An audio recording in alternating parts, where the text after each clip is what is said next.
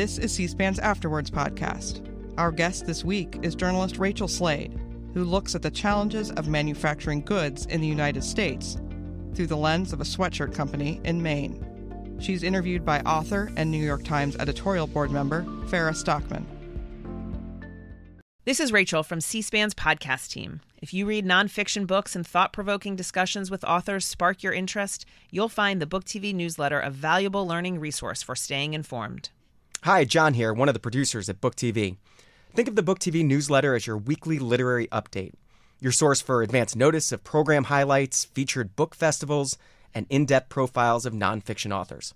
Explore the Book TV newsletter to organize your viewing and ensure you never miss a significant literary event. Be a Book TV insider with our weekly newsletter, because Book TV is television for serious readers like you. Subscribe today at cspan.org/connect. That's cspan.org/connect. Sephora stores are everywhere you are. So just pop in. When you need a brown lip to match your 90s playlist. A confidence boost before your interview? Or a last-minute gift for mom's birthday? There's always a Sephora near you. Just pop in. Use our store locator to find your local Sephora or Sephora at Kohl's. This is such a delight to be here today introducing Making It in America by Rachel Slade. I just want to, Rachel, I'm very excited for this conversation. I just want to share that during my own book tour for my book, my book is American Made, What Happens to People When Work Disappears. And I wanted to wear American-made clothing. And I remember standing in the dressing room of Nordstrom's saying, why can't I find one thing that looks good on me that was made in America? And I just wondered where all those companies went. So thank you for answering my question. So I just to kick us off, can you tell us a little bit about the characters, your main characters, this wonderful couple you follow and their company? What are they all about? And what were they trying to create? Just introduce us, bring us into this world. Absolutely. So I'd like to introduce to the world Ben and Whitney Waxman. They are a husband and wife team. They are from Portland, Maine, or they live in Portland, Maine. Actually, Whitney is not from Maine. She has lived around the world. And when they met, they were both at a moment of great transition. Ben had spent 10 years very high up at the AFL-CIO, working pretty closely with Rich Trumka, who unfortunately passed away, but he was the storied president of the AFL-CIO, which many people know is the large umbrella federation of many unions in the United States, representing 12 million workers in so many industries. But while Ben was working with the AFL-CIO, he saw what you chronicled so beautifully in your book, just factory after factory closing as they moved operations either south or down to Mexico or even further abroad. And that broke Ben. And when he came back to Portland, Maine, his hometown, he spent a year really just grappling with what he had witnessed in America and determined to prove that capitalism and labor could unite, could work together, and be a force of good and rebuild community that he had seen in the places where industry had left. Create good jobs and create amazing products. And so Whitney, he created this company. So Whitney and Waxman together built this company called American Roots that creates all American sourced apparel. Right. It's just extraordinary how much this company is like a unicorn, right? They invited a union in, right? or they wanted it to be union made, everything sourced, every thread, every button sourced from the United States. This is kind of what, kind of impossible, right? I mean, were they encouraged in the beginning? I mean, you sort of talk a lot. The whole book centers around their struggle to build this company that is what they think the United States needs, what they know America needs. Tell us a little bit about the obstacles that they encountered as they set out to make American-made clothing that was, paying a living wage and union made. What were their challenges? So I followed them from 2020. So I followed them over 3 years, but their story starts in 2015. And the obstacles that they faced making apparel are the same obstacles I think that every company faces in America. One of the biggest obstacles, of course, is just sourcing, finding companies around the country that provide the materials, as you mentioned, to be able to build their hoodie. We are actually the second or third, America is the second or third largest producer of cotton in the world. A lot of that cotton actually goes to China to manufacture where goods, American goods, where goods are made, apparel is made and then sent back to the United States. So being able to notch into that supply chain is difficult when you're a small manufacturer. They had to find zippers for their hoodies, and it turns out, as far as we know, there's only one company left in America. It's out in LA that's making zippers. So supply was a big problem, establishing a supply line that was reliable. And then labor is always difficult, and I just mean finding people to do the job. There were very few people in Maine who had the skills that they were looking for, and so they actually had to provide training as well, which is expensive and time-consuming. So what they were doing was rebuilding an industry from scratch. Massachusetts and Maine used to be epicenters of shoe manufacturing and apparel manufacturing, but when all of that left America, and especially this region, after the passage of NAFTA in 1992, the workers dispersed as well. And by the time Ben and Whitney were trying to build their company, they were gone. They had gone to other things. They were retired, these former apparel workers and textile workers. So they really had to rebuild the knowledge base from scratch. So I think you talk a lot about addiction. There's one part of the book where you say the person cutting the fabric, they knew he struggled with addiction. Or you talk about how some of these young people that just didn't know how to fix the aging machines in these that were required to make cloth or thread. I mean, let me put it this way. Would this company have survived without immigrant labor, without refugees? In my estimation, no. Every state is different, and Maine has its own issues. And one of Maine's biggest issues is that it is the oldest state in the union. So I think the median age is around 50, and they have a great educational system, public educational system. But what tends to happen is the young people rise up through the educational system and then leave. And that presents a serious problem for employers in Maine. Now, Ben and Whitney founded their company in Portland, Westbrook, which is right outside of Portland. So there's actually a very, very large immigrant community in Portland. And, at first when they started their company, like I said, they thought they would get former apparel workers who had lost their jobs after NAFTA. But what they found was that the people who were willing to do the work were what we call new Americans, people who had just received their citizenship. And many of them, yes, were political refugees, escaping very dire conditions in the countries where they came from, including the Democratic Republic of Congo and Iraq and other places around the world. So they were really eager to find work and work hard and, build a life in Maine. So, I mean, it's an interesting that you paint this interesting picture of these workers, some of whom are wearing hijabs, and they're at these union conventions talking about the importance of American-made stuff and American-made labor.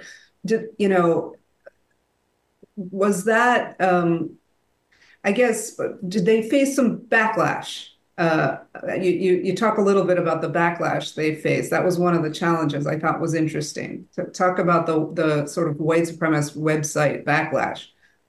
Yeah. So, I mean, let me just say that apparel making in America has almost always been driven by immigrant labor. It's oftentimes the first stop for immigrants because the bar is rather low. It's an apprenticeship industry, so people can come in with very little knowledge. They get the training they need, and then they sit down and they start learning all these different skills. So when you think about it, the mills in the United States, especially in our region, started with Irish immigrants. Then it moved to using immigrants from Eastern Europe and Italy and other places where there was civil unrest and political unrest.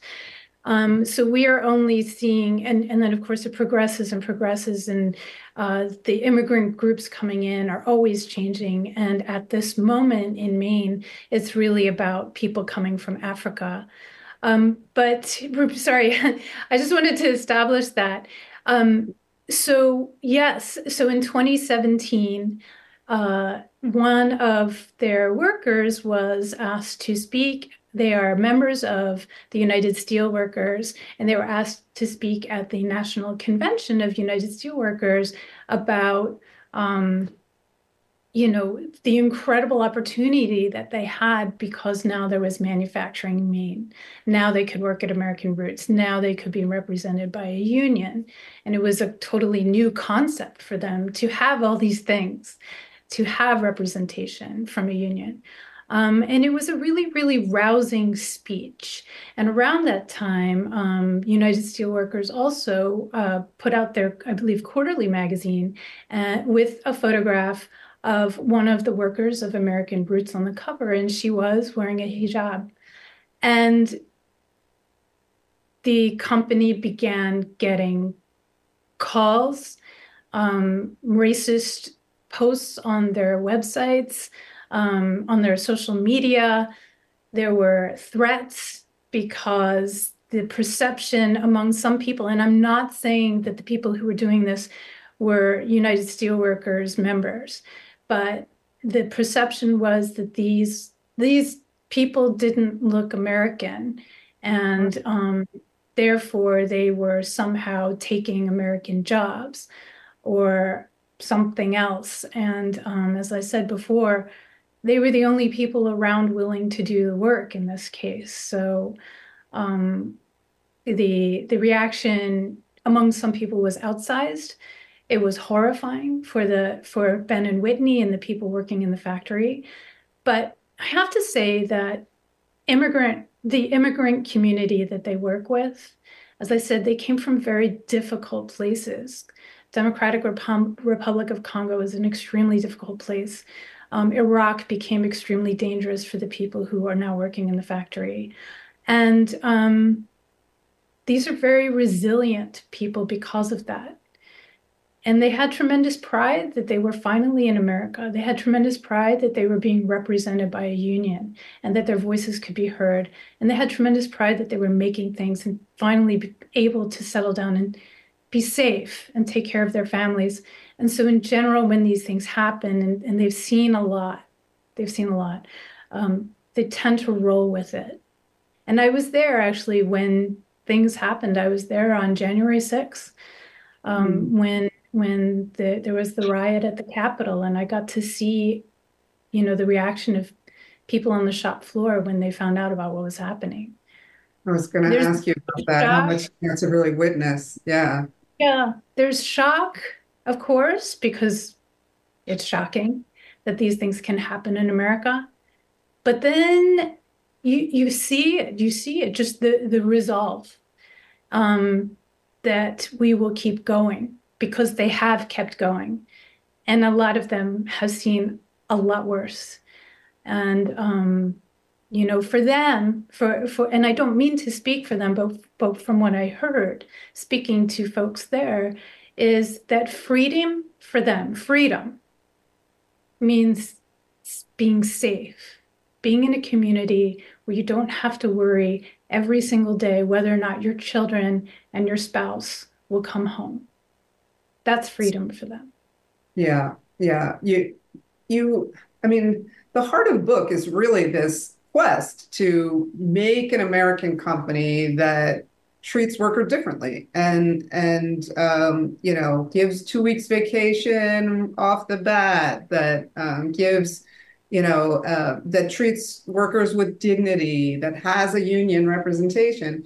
And they had you tell this great story about their first big order. He goes to a union convention and gets an order for 5,000 sweatshirts. And it's this big challenge to fill the order. And then after they ship the first part of it, he gets a picture on his phone that says, "Oh, there's a problem." Tell us a little bit about what that problem was.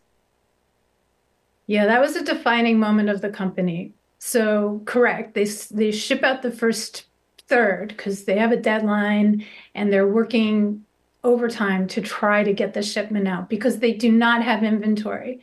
Everything that they do, and we should talk about that, but everything that they do is made to order at the moment. They would like to get out from under that. So Ben and Whitney had never worked at that volume before. This was very early in near the founding of their company.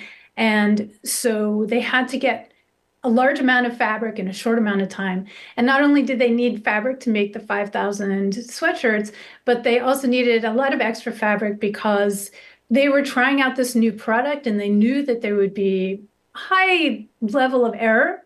So they knew that there would be a stack of sweatshirts that didn't meet their demand. So they had this relatively new team, a new product, and so they ordered tons of fabric. Now, they didn't know how to get fabric. I mean, up to that point, they were connecting with middlemen who I guess were able to get short runs through North Carolina. So the knitting companies are in North Carolina, huge machines in huge warehouse-like buildings in North Carolina. So anyway, he at the last minute, Ben is able to locate somebody who says he can get them this fabric in a short amount of time. The fabric comes, they start cranking out these sweatshirts, and when they finally get shipped, it turns out that the fabric was basically what you and I would call a second. It hadn't been made properly. It would probably mixed different gauges or different lots of yarn. There were holes in the sweatshirt, right? And so because of that, the fabric immediately began unraveling as soon as people started trying to wear or use these pieces. And yeah, Ben and Whitney, they're new to this game. They don't know this industry like a lot of people who are trying to get into manufacturing now. There's a very steep learning curve. This stuff looks easy, but it is not. And they went back to their supplier and they said, or the middleman in this case, and they said, what happened? And the guy basically ghosted them. Mm-hmm. They weren't going to sue because they don't have the bandwidth to do that. And they don't want to do that. They just want to get this thing right. And that's how they end up in New York City in the garment district, talking to what's called a fabric contractor. So this is somebody who actually has a partner in North Carolina who works hand in hand with that partner to build the fabric basically from scratch so that it is perfectly designed for the needs of the client. But he also is there to shepherd it through to make sure that the fabric is perfect. And so that was a breakthrough for them, for Ben and Whitney. Like they learned that this was somebody who existed and somebody who was there for them. And they were finally able to get the fabric that they needed and put out those sweatshirts, and they were perfect. They were beautiful. But steep learning curve. It almost put them out of business, that first order, because they had to front the $25,000 themselves to get the fabric, to get the new fabric. What I love about that story is that it really highlights the importance of relationships, because their buyer had to forgive them and wait a bit longer for the delivery. And it also highlights quality and why some of our clothes are so disposable. So much of what we buy today just falls apart in a couple of years, or even, the clothes I buy for my daughter, they don't even last 3 months sometimes because the quality is so poor. And I guess I'm just curious whether you think we've become sort of a disposable culture. Is that part of what we got when we got free trade? Yeah, there's a lot of talk about planned obsolescence. We see that in our appliances. Refrigerators aren't supposed to last, well, and you actually write about this. There are components within those appliances that aren't supposed to last a day past warranty. And yes, because our economy is based on consumer culture. And so if you make things that last, people aren't going to buy things. When you're talking about clothes specifically, though, there's been a lot of talk about fast fashion, and I don't want to lean too hard on that, because so many other people talk about it and have written about it. But that is indeed the case that it actually costs a tremendous amount of money and requires a lot of research to be able to clothe ourselves with dignity. At this point, even the really high-end brands, when you look at how their clothes or apparel or shoes are made, it's questionable. They're using less and less expensive methods. It's a very cynical approach, I think. So I'm a materialist, I guess you could say. I was trained as an architect. I care about the details. I care about the origins of things, obviously, but also the care and materials and design of things. And so I spend a lot of time. You mentioned your daughter. I spend a lot of time, yes, looking at some of the things that my daughter has bought that she loves. And I just think this is barely even clothing at this point. And I actually wrote about Ghana. Farah, would you mind if I just tell this quick story sure, about Yeah, go for it. Yeah, that's a Okay. great story. So, those bins that are in parking lots across America where you can discard your used clothing? Yes. Maybe we have them here. We have them in New England. So it's a mystery where they go. And it turns out where those clothes go. So we empty out our closets, we go through our things, there's stuff that doesn't fit, whatever. You can just toss it into a bin, close that bin, walk away. You don't have to think about it anymore. So it turns out that in the 1970s, in the early 1970s, those clothes started going to West Africa, mostly Ghana. And when they landed in Ghana, the Africans would open up these containers and marvel at the incredible clothes that suddenly they were able to use.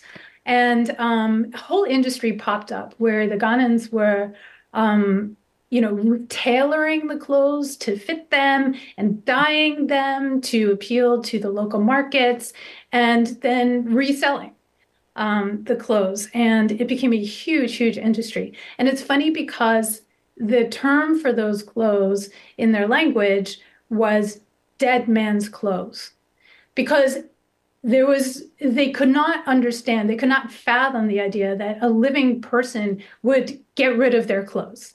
So there you have it. Right. And what has happened is that there's so much junk now that we're buying, a lot of it with toxic dyes, a lot of it with petroleum products in it, that this market is kind of drying up because the clothes are still going over there, but it's not the quality that it needs to be for Africans to repurpose it for their own needs.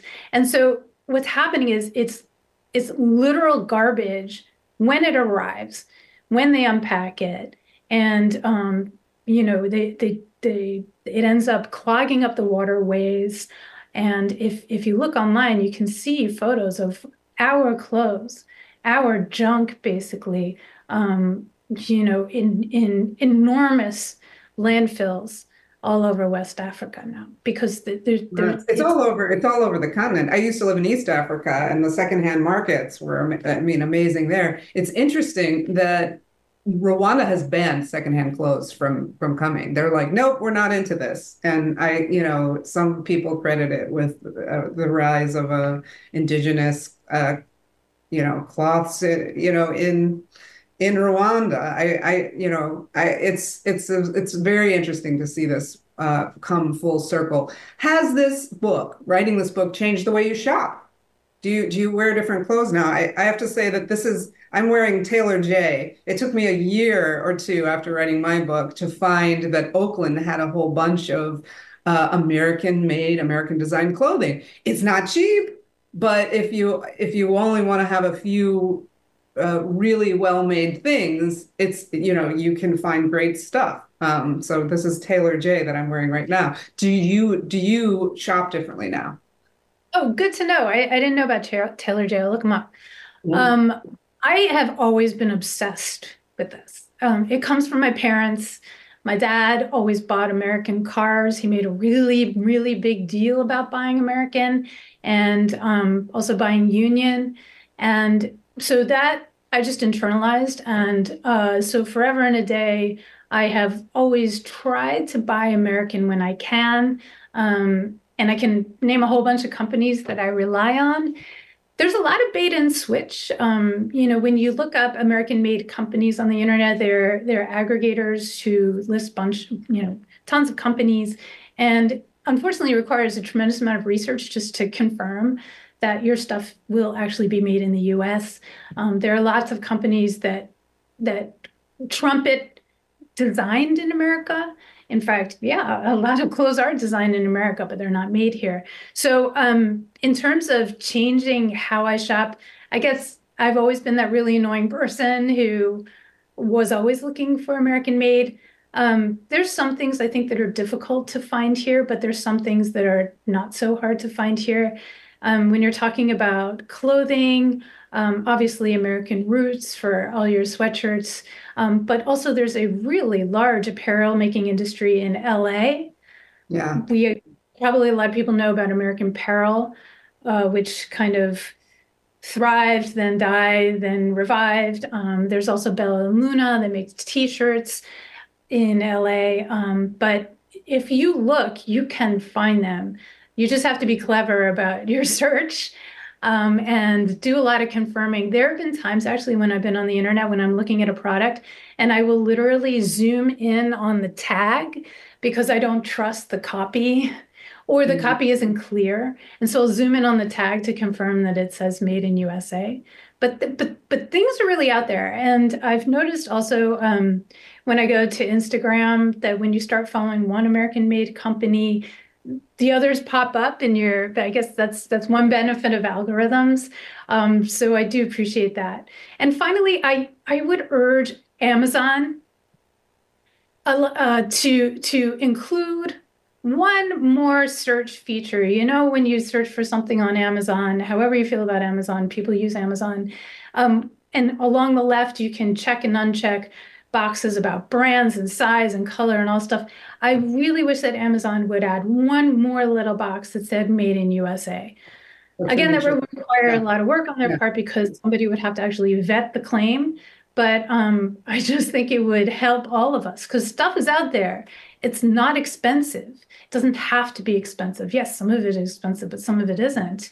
But if we really care about supporting American workers and also getting around the awful guilt, right, that you feel when you buy something, you don't quite know its origins, you don't quite know who made it, getting around that concern, if you care about that, then a little box would be super helpful for shoppers who want to do good and don't have the time to be super anal like me about the research.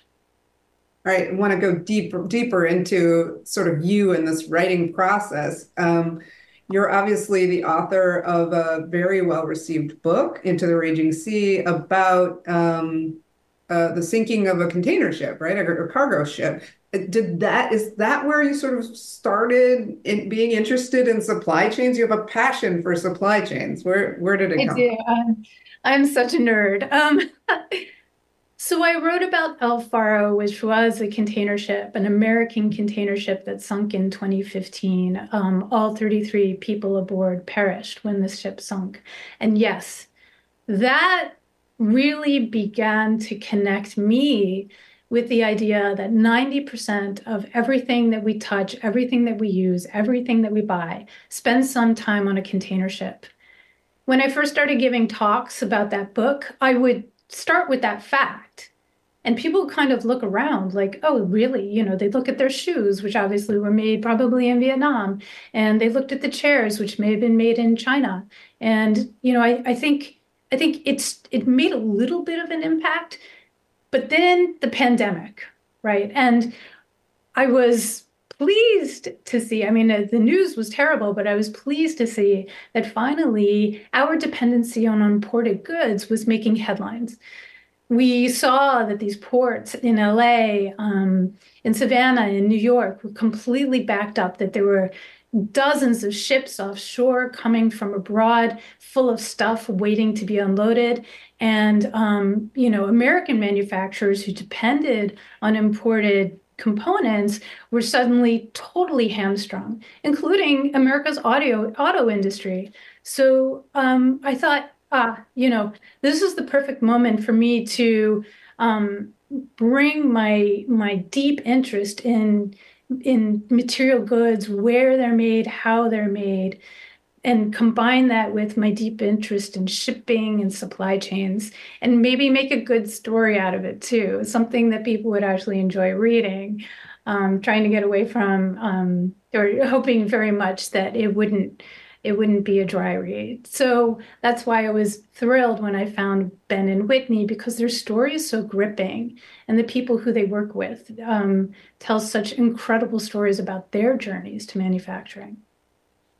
So I kind of want to go into sort of more politics here. I mean, your book touches on something that I think is little discussed, but very, very important. So for the past 30 years in America, or let's say prior to 2016, for 30 years, we had both Democrats and Republican presidents very gung-ho about free trade.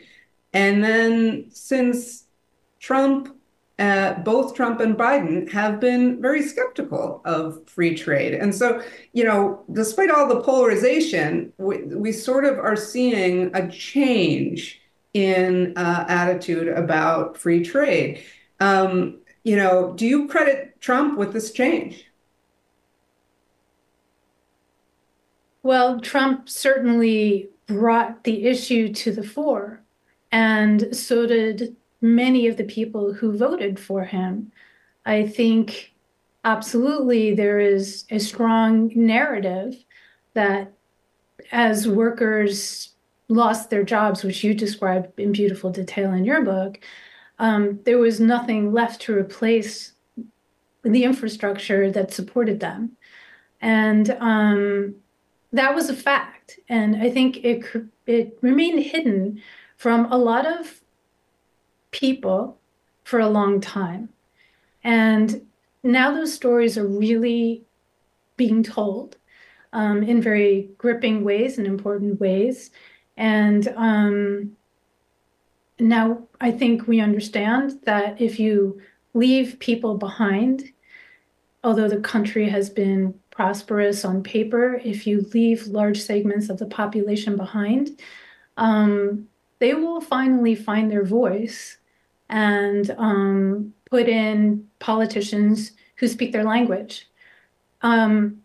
It certainly, Trump revealed that this is an issue, and a large percentage of the population has been deeply impacted by the loss of manufacturing. Biden has done, in my opinion, really amazing things to right the ship. I think what he is trying to do, and what I hope he is able to achieve, is a true industrial policy, like one that we haven't seen in years, we're competing with countries like Germany and China and Vietnam and lots of other countries around the world that have true industrial policies that put manufacturing first. And we haven't had a real industrial policy in a very, very long time, one that understands the importance of manufacturing. You talk about in your book, and I talk about in my book, that a lot of big thinkers or a lot of powerful people in the 80s and 90s were happy to leave manufacturing behind, as if manufacturing were something that Americans no longer should deign to do. And obviously, we're seeing the repercussions of that from a political standpoint. There's been a sea change in how we talk about politics or policy. But I think also the other thing that's happening is that we're realizing that we cannot depend on imports because it affects how we deal with countries on the international stage. It compromises our ability to advocate for human rights, to advocate for unions, to advocate for environmental protections in other places, because we're so dependent on those places for basic things like medicine. I'm sure you're aware that 90% of our medicines come from India and China. And that really, really was shocking, I think, to a lot of people when we started experiencing shortages right after the pandemic, or when the pandemic started. So I would say that, Trump certainly spoke that language, that grievance language that a lot of people who had been in manufacturing, feared for their jobs or had lost their jobs, had felt. But I think there was nothing like the pandemic to really drive home the repercussions of the choices that we had made by neglecting manufacturing as an important part of American life. So I'm curious about whether you ever had self-doubt about your very strong view that we have to get back to manufacturing here. It was such an unpopular view for a long time. And there's so many people who are concerned that if we retreat behind these two big, beautiful oceans that protect us, if we just, bring everything home, there are a lot of people who say, well, we're gonna cede leadership to China because China's trading, China's building infrastructure all over the world. I know your book isn't like a geopolitical book, but I'm curious. I wrestle with this. I'm somebody who very much believes in this message that we need to get back to making things again, and we should care about jobs, not just how cheap our stuff is. But I do wonder sometimes, what is the appropriate level of self-sufficiency? Should we be able to make everything 100%? Did you come away with some thoughts on what's the right balance? Yeah. Well, when you're talking about doubt, of course, I always have doubt. We all have doubt. But the doubt wasn't so much whether or not Americans should be making things and whether or not this should be the thrust of policy moving forward. My doubt was whether people would care. As you've shown in your book, and as I've discovered in mine, there are 350 million Americans, maybe now 360. I haven't kept up on our population, but a huge part of that population would like to make things. They don't want to sit in front of a computer. They don't want to answer phone calls. They want to be in a community that produces things, that makes things. It's also, no question about it, environmentally better for us to be making more things. A large percentage of the cost of imported goods actually is in the transportation costs, and that has real serious environmental repercussions. So there's the labor piece of it, like what should Americans be doing? There's the environmental piece of it, which is if things are made more locally and domestically, that really reduce the environmental costs of those things, especially since we do have, environmental regulations in place to try to contain some of the fallout of production. But most importantly, I'd like to talk a little bit about the economic factors here. When you spend $1 in your local community, it actually, studies have found that it bounces around that community 3 or 4 times before it goes out, goes to maybe national or international. So it's really quite amazing when you support domestic manufacturing, how many people that lifts up. It's not just the workers who are working in the factories, but it's everything that they touch, right? So it's it has such a compounding effect. So it's their children, right, are now, are impacted by that. But it's also the accountants, the lawyers, like all kinds of white collar jobs that sprout up around supporting manufacturing and supporting workers.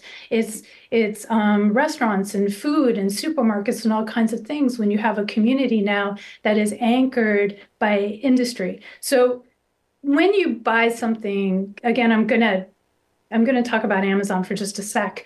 When you buy something from Amazon, oftentimes you're buying it directly from a Chinese supplier.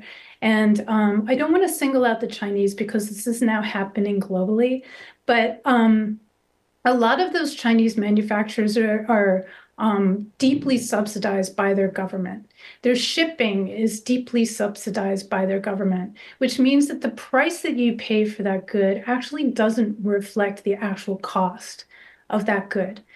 And one more thing, when you buy directly from China through Amazon, your dollars go straight out of the country. It's not supporting anybody except the shipper, so the local shipper, which is something, but it's pretty minimal. So you compare that to what happens when you buy something made in America, and as I just pointed out, it has such a compounding effect on the economy, not to mention the tax base that it's supporting, because now you have American workers who are working in America, earning an income here and paying taxes on that income.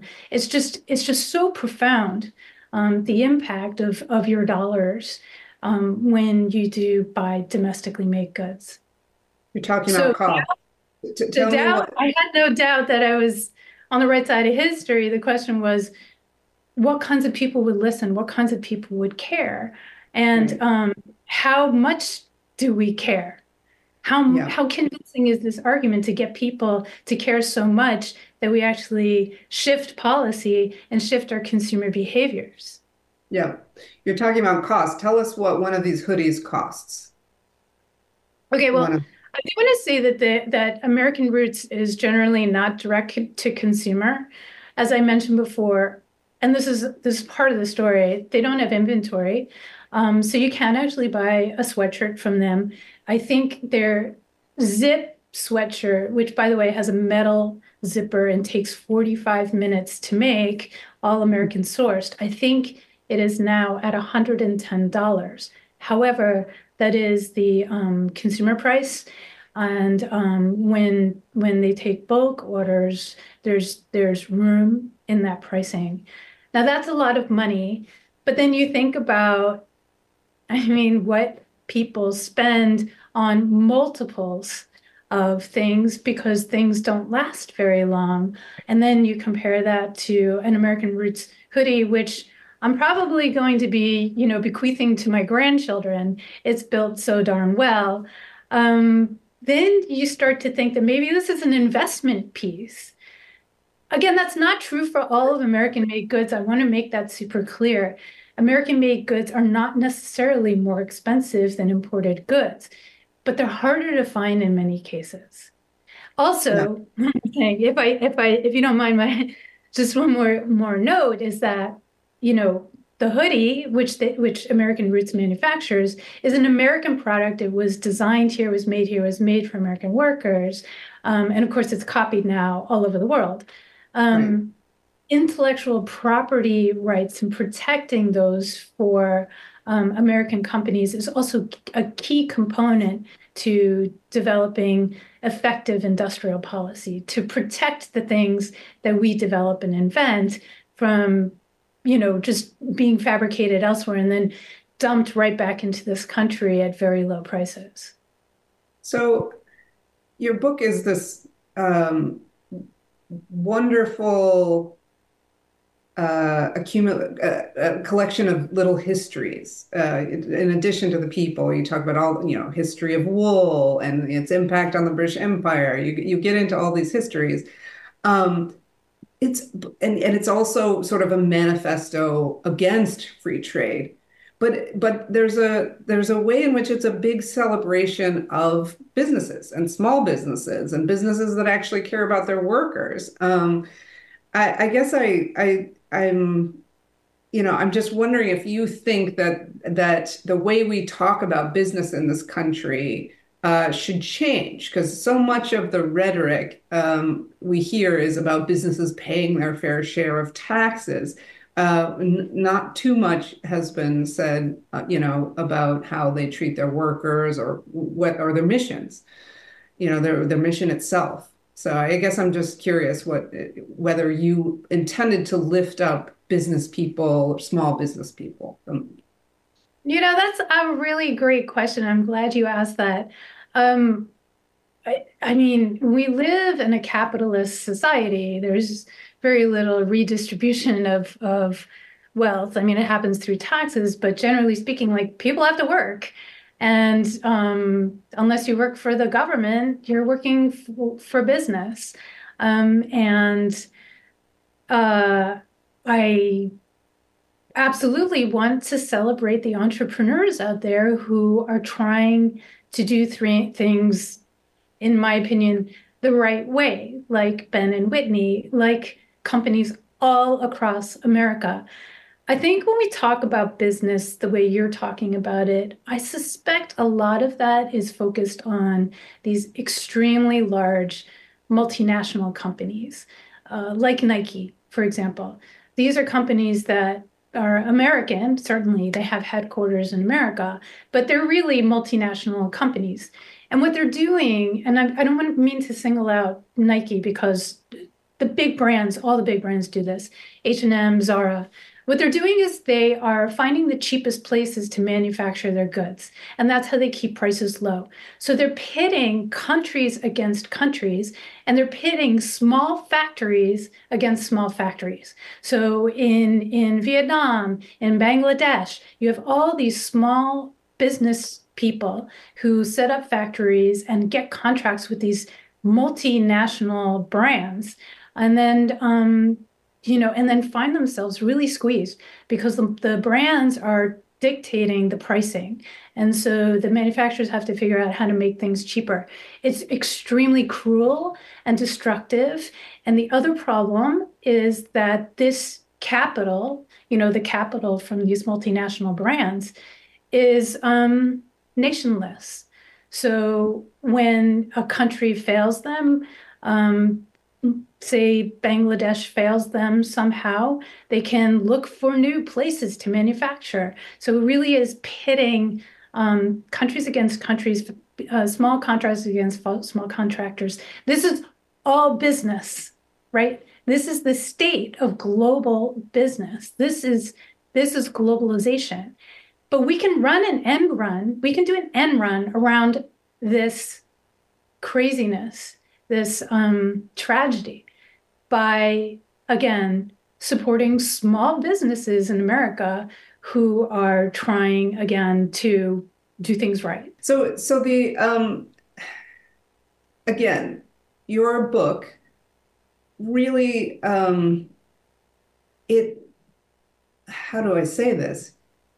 It gets at something, it's beyond, tariffs, beyond free trade, almost beyond industrial policy. There's a point at which you say domestic manufacturing would only succeed if a majority of business leaders shifted their goals from profit to sustainability, from growth to equilibrium.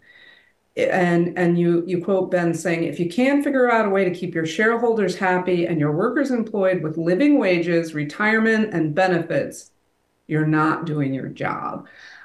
I mean, what you're calling for is really kind of a reimagination of capitalism itself. Isn't that a heavy lift? Well, Or are we getting there? I would argue that point. I would say that's not true. There was a moment when American companies cared very much about their stakeholders, right? So their stakeholders included not just shareholders, but everybody who worked for them and all the people in their orbit who were impacted by the decisions that they were making. There was a sea change, a real change, as you know, because you've written about it, when corporations finally found a theoretical construct that would support their interest in chasing cheap labor through Milton Friedman, through the free trade economics folks at the University of Chicago way back in the 70s. That it took a while for the idea that companies should only be beholden to shareholders. But once that concept took flight, once enough people in power decided, yeah, like we should care more about the stock market than about the health of workers, that's when basically my life started, right? So I mean, and I'm talking about 1980, the chips start falling, or late 70s, the zeitgeist changed. It's been incredibly destructive. We know it's been incredibly destructive. All I'm saying is pause, stop. We tried that. We see the repercussions. Let's get back to where we were, but let's do it better. Let's make sure that we're including all workers in this. And because, as you know, union history is a little sketchy when it comes to people of color and women. So I think now, in this moment, now that we've been through the pandemic, now that we know the stakes of offshoring everything, I think this is a clarion call to rediscover what we used to have, that one working person could take care of a family of four. One working person didn't need a college degree to have a good job. One person could work in a factory or a business for 30 years and get a pension at the end. This is not crazy stuff. It's happening right now. American workers at every level are unionizing. I just saw in the New York Times that doctors are starting to unionize. Yes, Nurses yes, have been unionized, but doctors are unionizing. And now there's a call among the younger generation for pensions. I never thought I would see that in my lifetime. Most of us, our retirements shifted to 401ks, which meant that companies were no longer connected to us once we left. Pensions bind you to your employer for life. It's a really interesting concept. It used to be ubiquitous, now it's rare.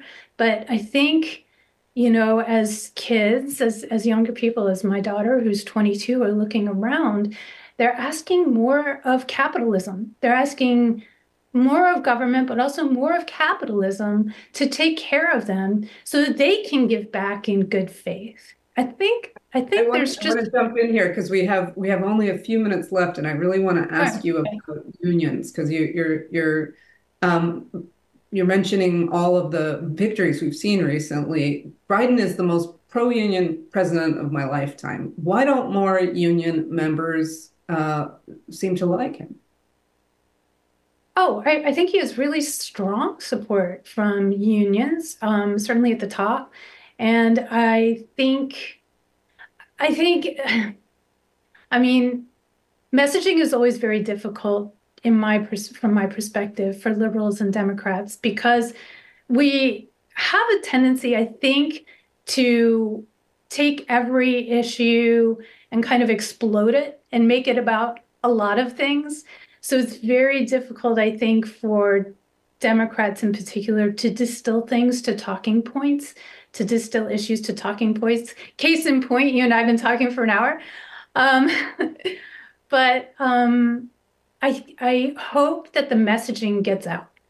You're right. Biden is the most pro-union president that we have seen probably since Johnson, I would say. And that is reflected in the power of organizers to get people to start thinking about unionizing because they have support at the very top. That hasn't been easy to reconfigure the nation to support the courts and the nation to support collective bargaining. But I think there's so demand for it that moving forward, whoever is in power will absolutely have to support unions and not just, talking the talk, but really walking the walk and standing side by side with people who want to unionize.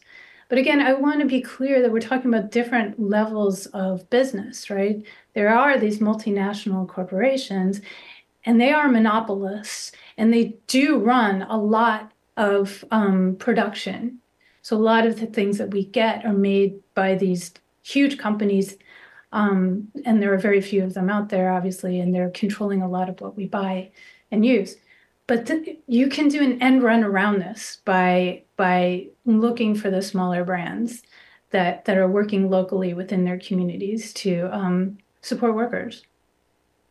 So we only have like maybe 2 minutes left, and I just wanted to sort of give you, it's holiday season, it's a lot of people are going out Christmas shopping, give us your quick elevator speech about what you want to leave people with at this moment when they're about to go spend a bunch of money. Yeah. All right. If you spend $10 on a locally made, domestically made good, that $10 is an investment and it will pay off. We have seen that it can multiply, it can double, it can triple in the United States. It can grow the tax base. It supports all kinds of people within the broader network that are holding up whatever industry produced that good. I can't think of a more beautiful gift than supporting domestic industry. I would even dare to say that it's in some ways better than charity, because it is the gift that keeps on giving. It keeps on, those dollars keep on bouncing around and growing and allowing other entrepreneurs and other workers to find opportunities within our economy, to lay down roots and to support each other. So just give it a minute, just give it another look, whatever it is that you're looking for. There is an analog, there is a product made in America. You just have to spend one more minute looking for it. And if you're having trouble finding that product, definitely Google USA made, American made. There are websites out there committed to compiling lists of manufacturers, but you will find them. The search engines are out there, the algorithms are out there, and keep Googling that stuff, even if you can't find it, because it will also communicate to businesses that this is important to you. Yep. Well, with that, we are out of time. Hopefully people will be able to buy your book at their local bookstore, Making It in America. Rachel Slade, thank you so much for joining me today. Thanks. This has been an honor. Thanks so much. Farah, it was wonderful talking to you. Thank you.